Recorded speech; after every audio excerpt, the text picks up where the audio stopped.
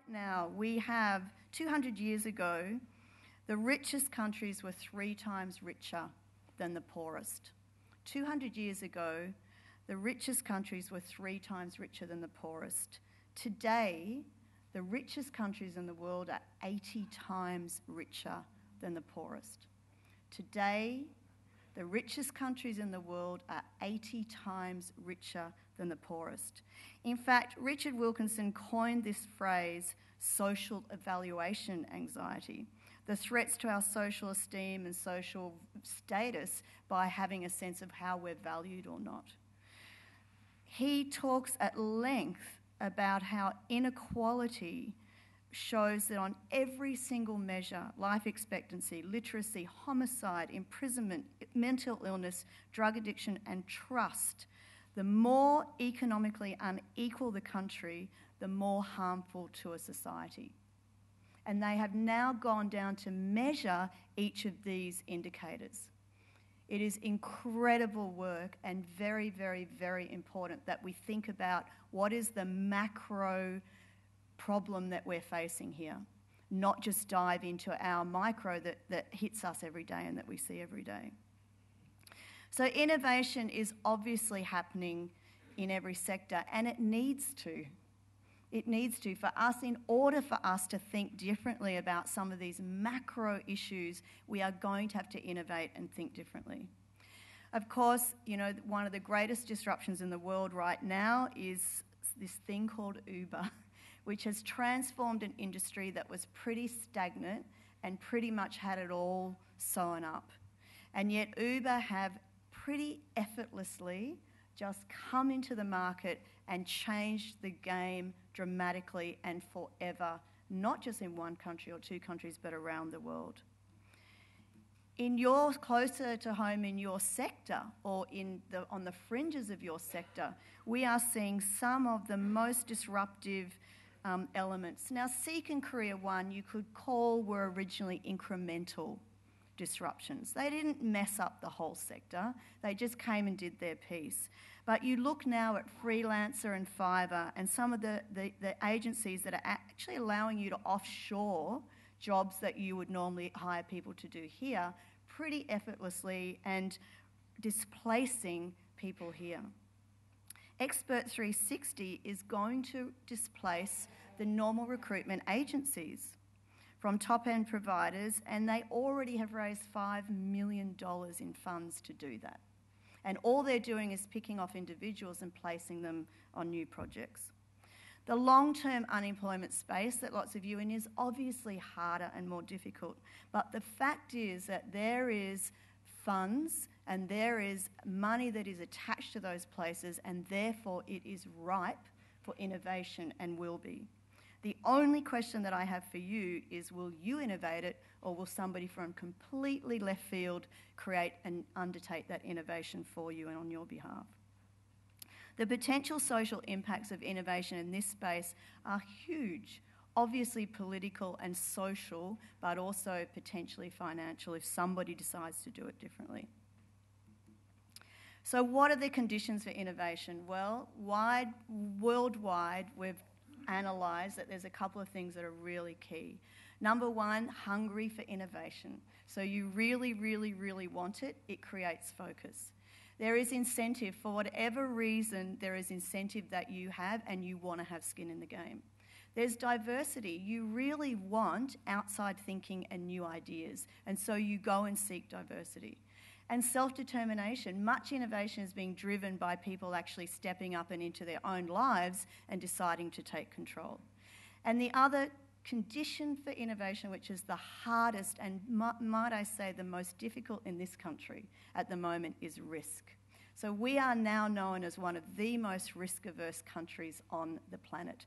Even in business, we are extremely risk-averse. So where there is clear money to be made, we are in Australia one of the most risk-averse countries. And yet, let alone in the social sector where there is high risk and obviously not as much money to be made, but great social outcomes, we remain risk-averse. And so lots of us are thinking about how do you change that risk appetite in Australia. So the challenges of innovation are very clear, and you will have experienced some of these. Traditional organisations often kill innovation, just organisational culture. Those people who are the yes but chickens, as we call them. Yes but, yes but, yes but, yes but. There are heaps of them in every organisation. Red tape and bureaucracy kill innovation. Some people just prefer slow and steady growth. And obviously hierarchy is a real danger also, because you don't let people free. If you can't let your people free, they can't innovate, and employees have no skin in the game. Well, here's an innovation challenge for you. You could fire your best staff. You could give them a 3-month payout and tell them to put you out of business, and then offer to invest in their great ideas. If you don't want to go that far, you could do what Nesta has done. And Nesta is a great case study that I really want to talk to you about. Started in 1988 in the UK, endowed by the UK Lottery. Its goal is to incubate and scale disruptive innovation for public good. Their approach is basically to connect social innovators, frontline service providers, and policymakers in every single project that they take on. They fund a portfolio of innovators and innovations towards a common goal. They set up what are called challenge prizes and encourage people to work together to win money to get their social ideas up. And they structure an innovation program that helps organisations individually. They then set up these things called I-teams. And I-teams look like this. They have a bias towards action and rapid experimentation. You hear a lot in this sector about rapid prototyping in R&D. So that idea where you get micro experiments and actually really try things quickly and fast. And the key here is about nimbleness. So don't load people down with processes, structures, and all these policies. Just let them be nimble. There is a diverse mix of skills. The best innovation teams actually bring people from outside of your organisation and outside of your entire industry into those teams to work with them. They measure impacts. They stop immediately what isn't working, which is a massive challenge in our sector. We are so slow to stop things that aren't working because we get very invested in them and because we're dealing with real people's lives and we don't want to let them down. But the measure of impact is that you can stop what isn't working. They have strong links to people who make decisions, and they celebrate success. And they share credit. In the UK, one of the first things that Nexus did was something called People-Powered Health Program. They co-designed with patients, doctors, health workers, over 18 months in 6 locations, new approaches to managing conditions like diabetes. They began by analysing broader systems challenges, and they shifted their healthcare approach to peer and prevention, peer-focused and preventative-focused. And then they made a heap of experiments, most of which, of course, failed, because that's what experiments are for, to test ideas. And then a coalition of organisations came around the best ideas, and then they gave them momentum. And finally, the policymakers came and started to change the conditions in which these organisations or these new projects could work. They iterated all the time, and the balance of the best social innovators are this ability to manage micro-experiments, macro policy conditions, practical demonstrations, and then advocate. A key skill in tackling social problems in the future is going to be those 4 things. Can you conduct micro-experiments, quick, nimble experiments? Can you deal with macro policy conditions? Can you do practical demonstrations that people can look at? And can you advocate to policymakers? The innovations in that one program, People-Powered Health in the UK, have saved $4.4 billion to the UK public health system. And the outcome, so that, lots of people would say, well, that's amazing. Congratulations, your work is done here. However, the outcomes that were then measured above and beyond that are improved patient satisfaction, well-being, and Nesta have now gone on to work in aged care, to work in all kinds of different areas, including cities. One of the most significant issues in our world coming down the pipeline is cities. As people rush to urban centres to find work in areas and times of high unemployment, our cities are going to be completely redesigned. So cities are their next issue. That's what good innovation looks like, but it takes an innovative team with these kind of skill sets and this kind of mindset. Over at FYA, I want to give you a closer to home example. So this is what we're dealing with as the Foundation for Young Australians. Over 60% of the world's young people live in our region, our back door. That's 750 million young people and young women and men aged 15 to 24 years. We have 4.3 million of those in Australia. By the way, we're the only OECD in the world that has a growing youth population. So in the next 25 years, we will have 50% more young people than we do now.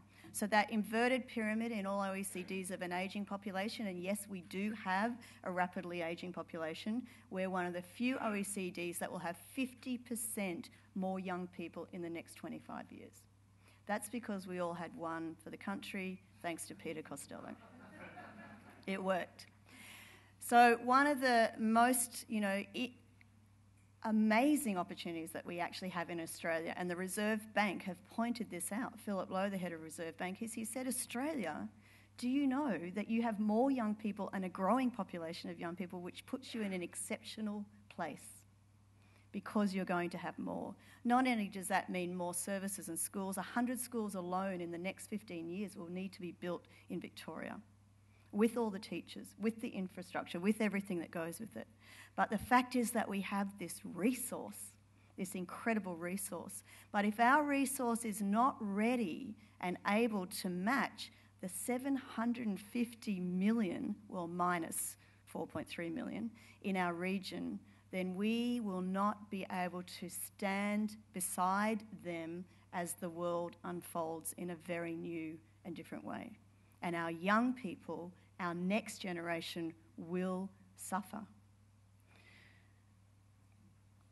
We have, and our OECD friend just told us, that underemployment is one of the most significant issues in the world at the moment. It's fantastic to have an education. It's not fantastic to have a $40,000 debt as you leave education and to not be able to get a job, because you trained in a field that will no longer exist because 44% of that industry or those industries are going to be automated. So we need to think very differently, and that's what we're doing at FYA. So we very much believe that innovation and entrepreneurship are going to drive social and economic progress. And behind every single great innovation, anywhere in the world that I've seen, there have been a group of entrepreneurs, whether it was a Steve Lawrence at the beginning of Job Futures, whether it was a woman out of the unions in the 1970s who set up superannuation in Australia. There are people within organisations, and I like to call them intrapreneurs, who have this mindset. And if you're going to survive and if you're going to innovate, you have to find those people who have got that entrepreneurial mindset. And even if they're in an organisation, we call them intrapreneurs. I happen to have 70 of them at FYA, and it's not easy working with 70 under 30-year-olds who are all wanting to be entrepreneurs and actually really are being entrepreneurial inside our organisation. It's fantastic, and I'm very fortunate, and it's not the easiest job to manage all that. So what we did was we said, let's go hard on this year. Let's set up a big campaign called Innovation Nation, 1,000 Ideas for a Better Australia. Let's harvest from young Australians the best 1,000 ideas that they have for a better Australia. And so we ran this campaign for 2 months. And because we wanted to get this funnel open, we wanted a big funnel of ideas. Remember that 8 out of 10 ideas or even 8 out of 10 startups fail. So it's incredibly important in Australia that we have this passion and interest in ideas, and we don't get attached to them, and we don't fear failure and everything goes to hell. You know, in the US, your badge of honour is how many times you failed before you front up to a VC, a venture capitalist. Here, if you front up as a failure, they're like, well, we can't touch you. We're very sorry. It's been, wonderful, and good luck with the rest of your life. But there are, in other cultures, very, very, very different views to innovation and failure. So we ended up with 800 ideas and 200 projects. We then chose 52 young people, and we call them young social pioneers, and we put them into 6 streams of innovation. And they have been backed by a different corporate partner, and Corporate Australia has been very interesting in this. I, like a lot of you, I run a non-profit. I fundraise all the time. That's my job.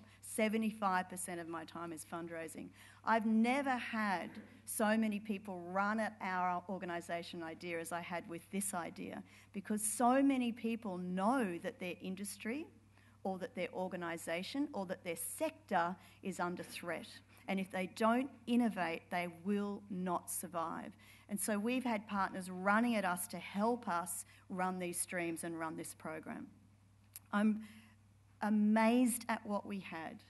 We had a 15-year-old boy from Brisbane who turned up at this program with something that he'd built after school in his garage, which is a tablet that clicks together like Lego and will be provided all around the world to young people in schools as a build-your-own tablet as of next year. A 15-year-old. He created it when he was 14, by the way. And I suspect that Taj will be one of Australia's great innovators with many, many, many more to come. But from Taj through to people like Rosie Thomas, who uses Twitter to run a very effective campaign about raising awareness about mental illness and what needs to be done better, faster, quicker, smarter, funnier for young people. These young people use tech as their drivers of their innovations and ideas, and mostly they use this opportunity to think very fast. So we bring them into an accelerator, an incubator, we crawl all over their idea, they come out of the incubator in 6 months with an idea, with a whole heap of project management skills, a massive network, because one of the things you don't have when you're young, because it takes a lifetime to develop, is a network. And so we link them with a network, we give them capabilities and skills, and they have clarity of purpose from working with each other on each other's projects about what they're doing and why they're doing what they're doing.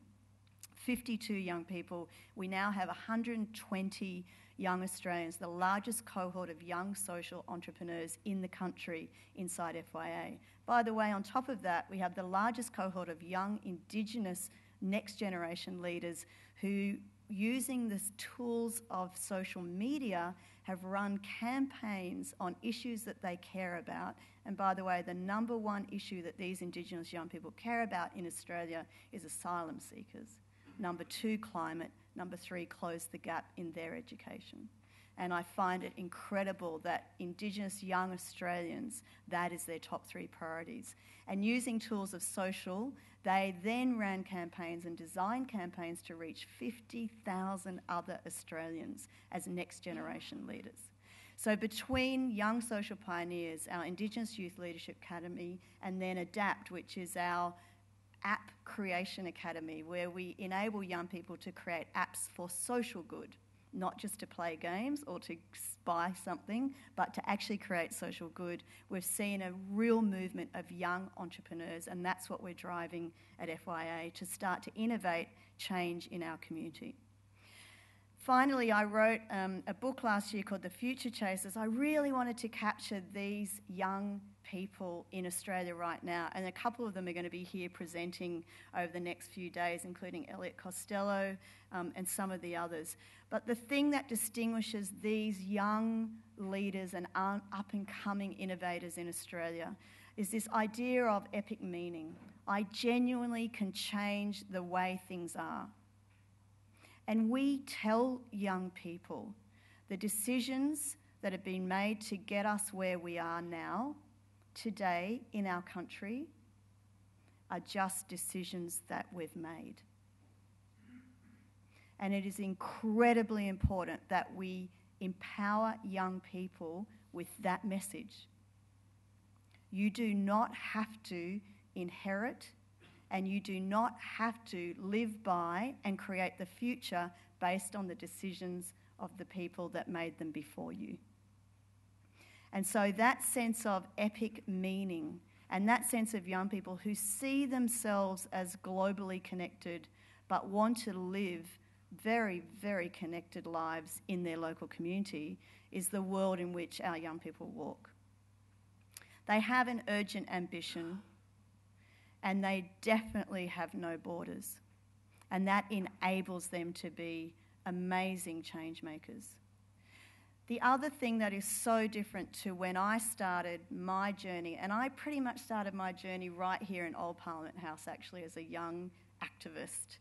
I spoke, I think, publicly at the very first time ever at the taxation summit that was run by Bob Hawke, and I was the only young person in the room. And it was a pretty amazing experience. And this place was an amazing place because you could walk any corridor and bump into the Prime Minister, the Treasurer. You could stand outside the Prime Minister's door just about and hear the shouting match between him and Keating on any given day. It was an amazing place to be born into as an activist, and that's what happened to me, and I was so lucky.